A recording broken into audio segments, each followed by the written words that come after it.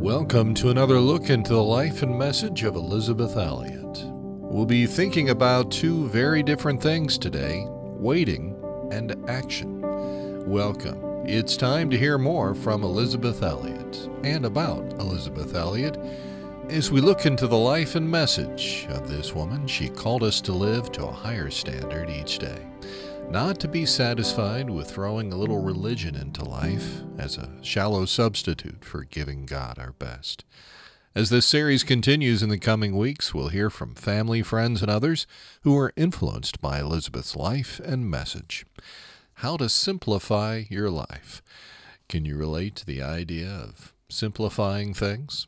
We'll be hearing from Jan Wismer as she talks about the first Gateway to Joy radio program recording session. And Barbara Reaoch, forgiveness. That's coming up later. Our two Gateway to Joy broadcasts for today, Do It Now, and Part 4, Give It to Jesus. Do you ever struggle with procrastination? When really you know now is the time to do it? Maybe you can relate to what Elisabeth has for us today. You are loved with an everlasting love. That's what the Bible says. And underneath are the everlasting arms. This is your friend Elisabeth Elliot, continuing my talk today about the consolation of obedience. All this week I'm talking about how to simplify your life. And there are so many simple principles that really are profound that we find in the Scripture. I didn't make these up. And the last thing that I read yesterday was from Isaiah 58:10. If you spend yourselves on behalf of the hungry, then your light will rise in the darkness, and your night will become like noonday. The Lord will guide you always. He will satisfy your needs in a sun-scorched land and will strengthen your frame. You will be like a watered garden. When we just start deliberately, consciously, faithfully doing what God has told us, we're going to find the consolation of obedience. One day when my brother Tom was just a little boy, he did what he was always allowed to do. He got all the brown paper bags out of the drawer in the kitchen and he spread them out very neatly. My brother Tom, to this day, has everything in straight lines on his desk, and he hardly ever has anything on his desk at all, but when he does, everything's in straight lines. And he and I like order. And so as a little boy of maybe 3, I don't know, maybe he was 4, he was permitted to do that on one condition, that he put those paper bags back in the drawer when he had finished playing. My mother came into the kitchen. The bags were still on the floor. Tommy was not there. She found him in the living room where my father was playing the piano. And she said, "Tommy, I want you to come and put away the paper bags."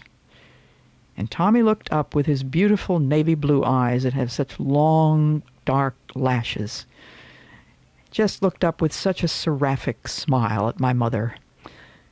And he said, "But I want to sing Jesus Loves Me."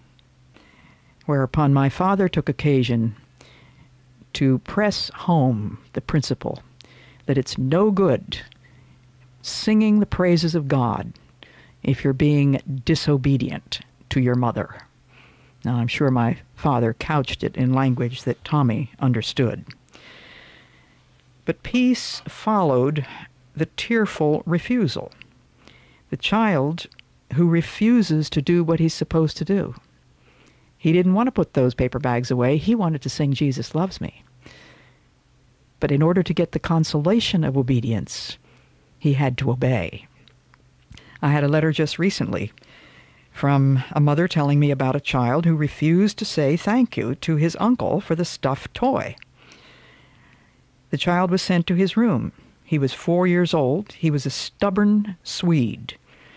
So he was visited again by one of his parents, asking him if he was ready to come down and say thank you to his uncle for the toy. And he said no. 4 times they called him to come down. The aunt and uncle went out to dinner. There was a long period, of course, for the child to ponder his refusals. So when they came home, the child said, "Thank you, Uncle Tom. I'm sorry." That child is now 14, a joy to his parents. His parents are very firm. He had to work hard and do chores. He now does his own laundry, irons, has a black belt, owns a checking account, and is active in the church. It was not easy for those young parents to break that strong will, and I would call a strong will like that a stubborn will. But praise the Lord, they were firm. And so that child experienced the consolation of obedience. But at what a price! Aren't we just like that? We can think of all kinds of ways of getting around what God wants us to do. And the truth is that probably it is very simple. It is something staring us straight in the face, and we're saying, I don't want to. I don't want to. Next principle of how to simplify your life. Do it now. Psalm 119:60 says, I will hasten and not delay to obey your commandments.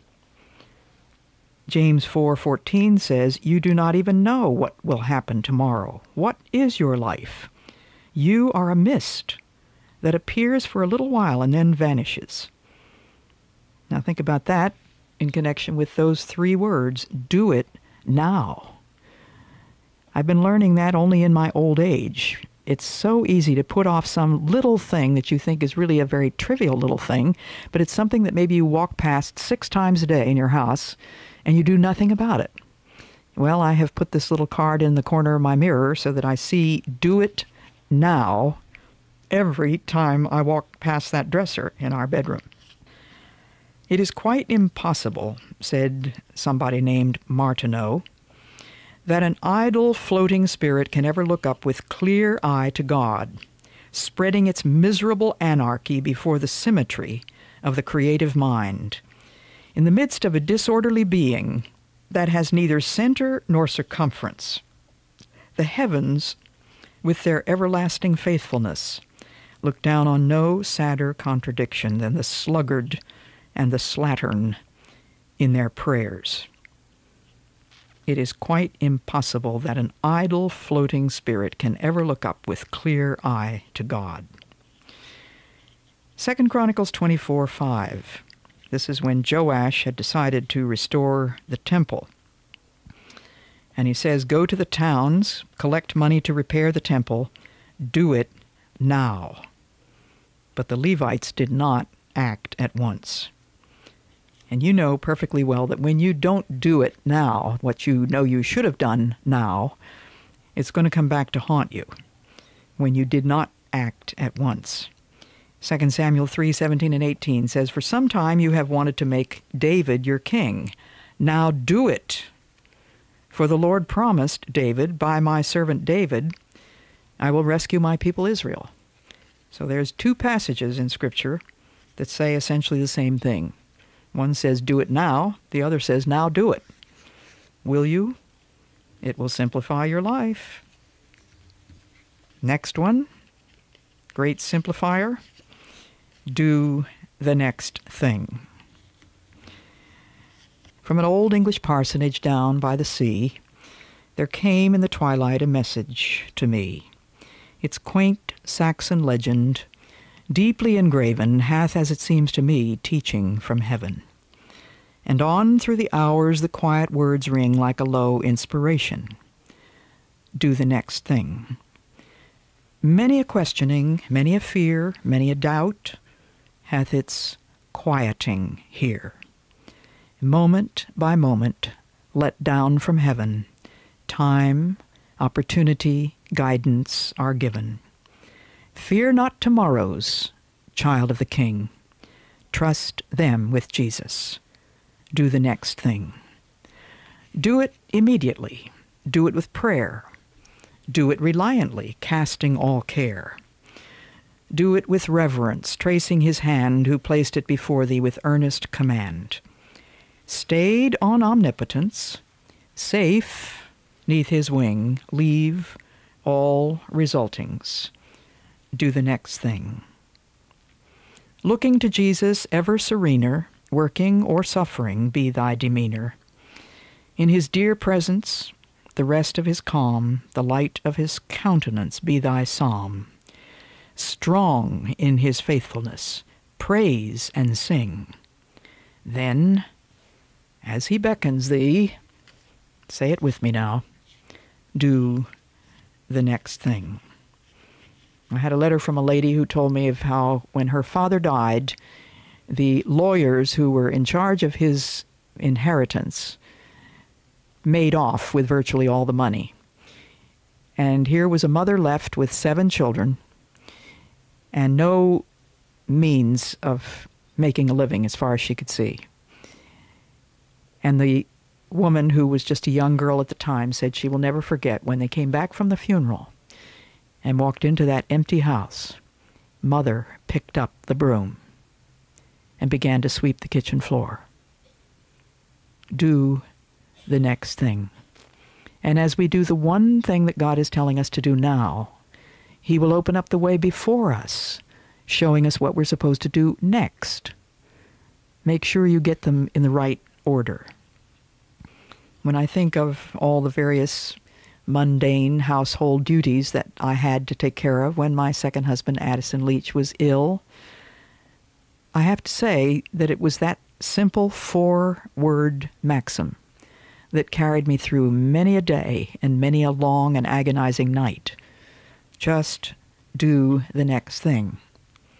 When my husband, Jim Elliott, my first husband, was killed in the jungle, what was I supposed to do? People have often asked me, when did you go back to Ecuador? And I have to sort of chuckle because I didn't go back. The Lord had given me a great many things that I needed to do. When Jim died, of course, there was no one else, no other missionary on that station. And so I had lots more things to do than I had ever had before. Well, how could I get through that? I look back and I think I didn't know anything except to do the next thing. My mother had told me that. The headmistress of a boarding school that I went to way back in the 1940s had said that many, many times. And how freeing, how comforting, how calming, and how simplifying that principle is. Just do the next thing.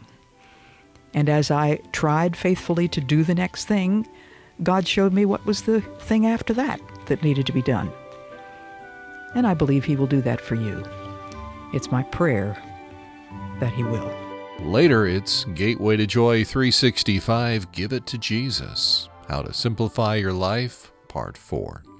First, though, we hear from Jan Wismer, who had a lot to do with the early days of the Gateway to Joy broadcast. In fact, she's going to talk about the first recording session for Gateway to Joy.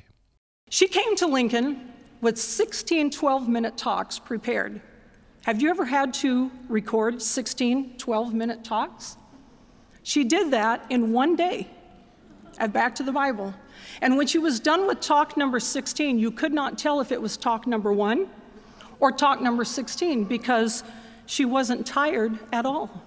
And I thought of something that she always reminded us of. In the calling is the enabling. She went home from Lincoln. She wrote me this letter, and she says, I felt so invigorated. I wasn't even tired, not even on the trip home. I had assumed I might flake out on the plane, but I didn't even take a cat nap. She was born for radio, and God used her in my life and in many of yours. Producer Jan Wismer from the Gateway to Joy broadcast. Later on, we'll hear from Barbara Reaoch as she talks about forgiveness. First, though, it's Gateway to Joy 365, Give It to Jesus. Part 4 in How to Simplify Your Life. You know, we can try to hold on to the burdens of life. We can try to hold on to the things of this life. Or we can give them to Jesus. I've sort of realized that what I have here is just a whole list of maxims that have been very much a part of my own life. And of course, none of us knows that we're going to be here tomorrow. One of these days, this tongue of mine is going to be silent.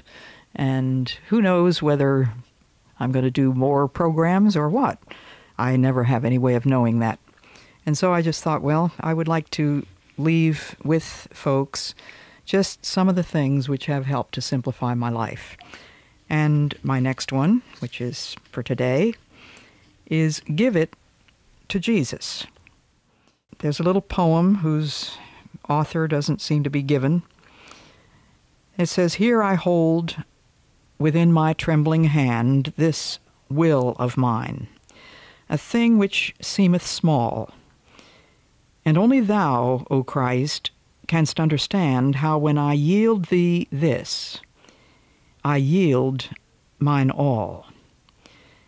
It hath been wet with tears, and stained with sighs, clenched in my grasp, till beauty it hath none.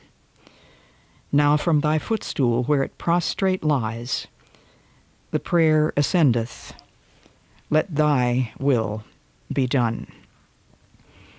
So when I say give it to Jesus, the first thing that we must give to Jesus is our will. You can give him everything and name them one by one, whatever it may be right now that he may be speaking to you about that you need to give to him. But I think the best place to start is with the will. Remember that God has given each of us two faculties. One is the will, and the other is the emotions. Of course, he's given us other faculties as well, but these are two which seem to be often in contradiction. We women particularly, I guess, are much more prone to go by our emotions. But emotions should be subject to the will, because it is the will that chooses. And the emotions are very undependable. They're extremely volatile. We may feel good one minute and feel terrible the next minute. You know how it is. So I would ask, which one governs your life? Is it the emotions or is it the will?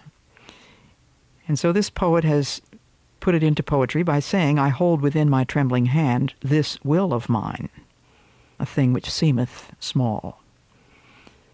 Have you given your will to Jesus Christ? I had a letter just today from a woman wanting to know why the Lord is not apparently willing to give her a husband. And I receive letters like this so often. What can I say to these women?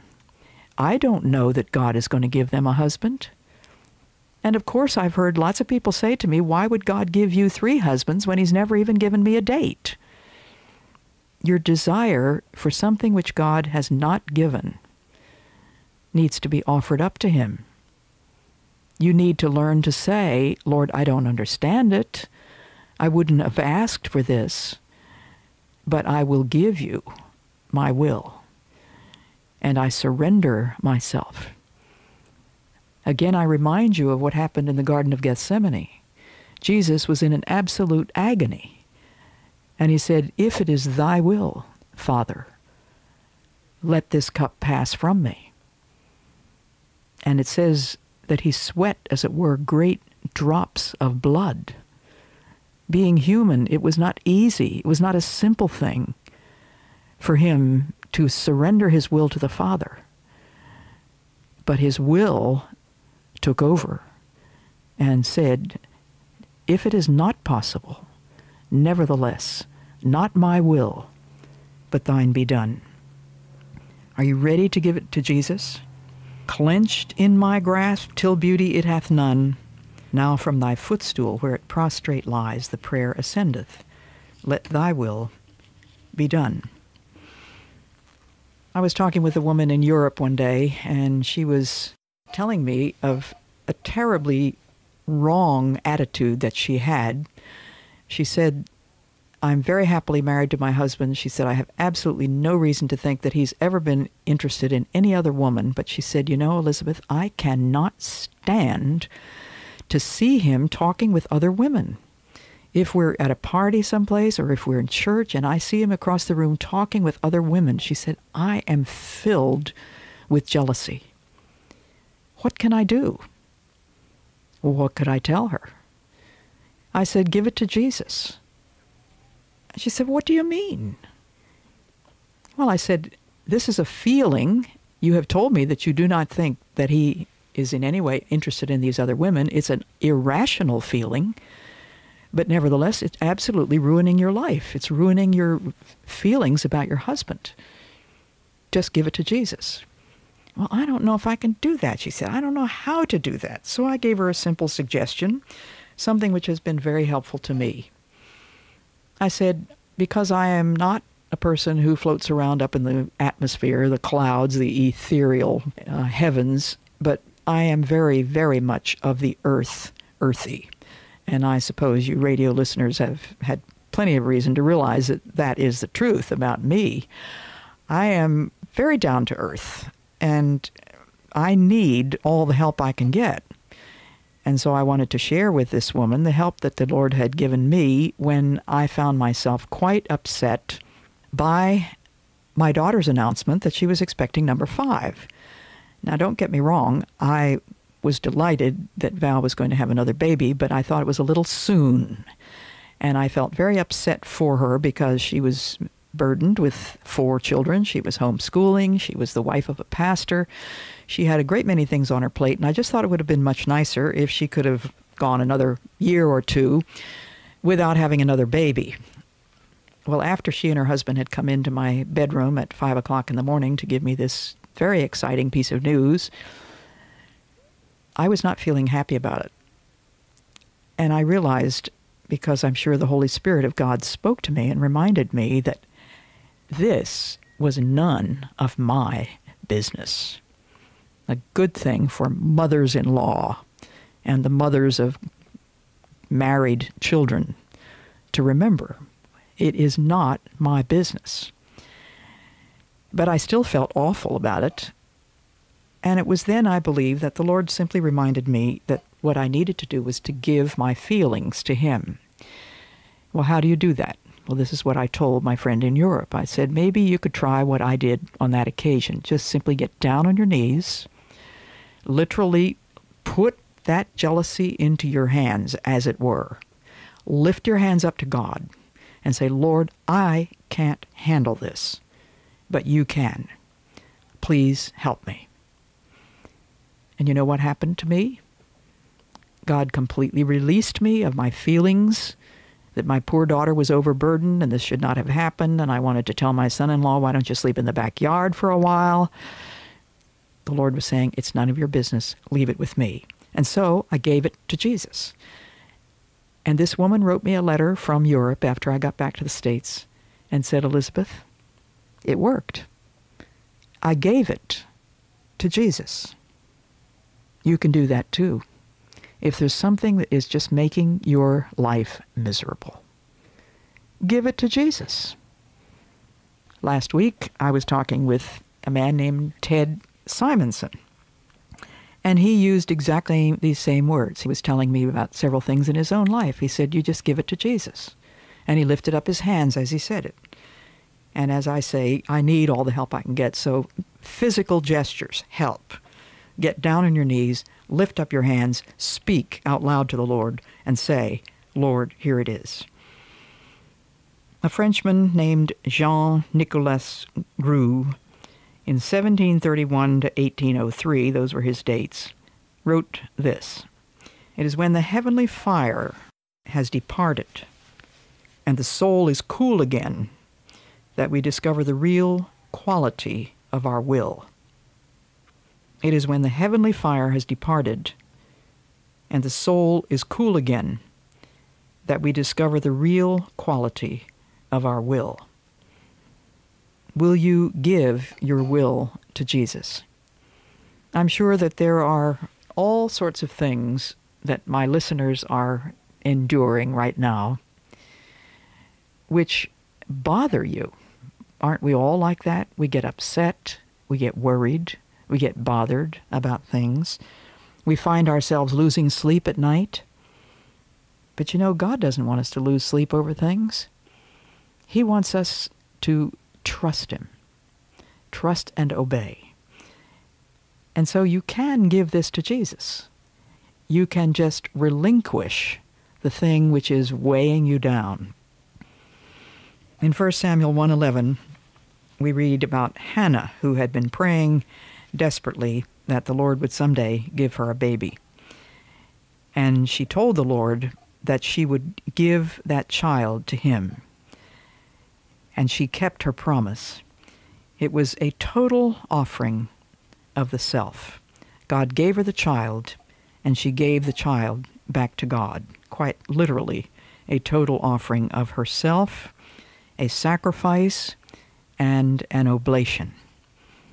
And you know, all of the work that I do, my desk work, my kitchen work, everything else is something that I can give to Jesus. These are all equally important in God's eyes, I believe. I cook, and I iron shirts, and I wash clothes, and I do things like that. And I think God is just as pleased with those as he is with what some people would call spiritual work. This is your opportunity to give it to Jesus. Gateway to Joy 365. Give it to Jesus. Part 4 in our series, How to Simplify Your Life.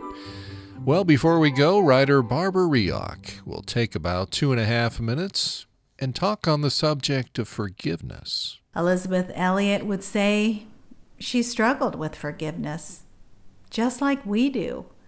And from her recordings and books, we know the murder of her beloved husband, Jim, created a deep wound in her own heart. So I welcome the lessons of wisdom from Elisabeth that came as she learned to practice forgiveness. Because we all have people we need to forgive. I'll share with you some of Elisabeth's best advice to us, because by God's grace, we too can be free from unforgiveness and bitterness.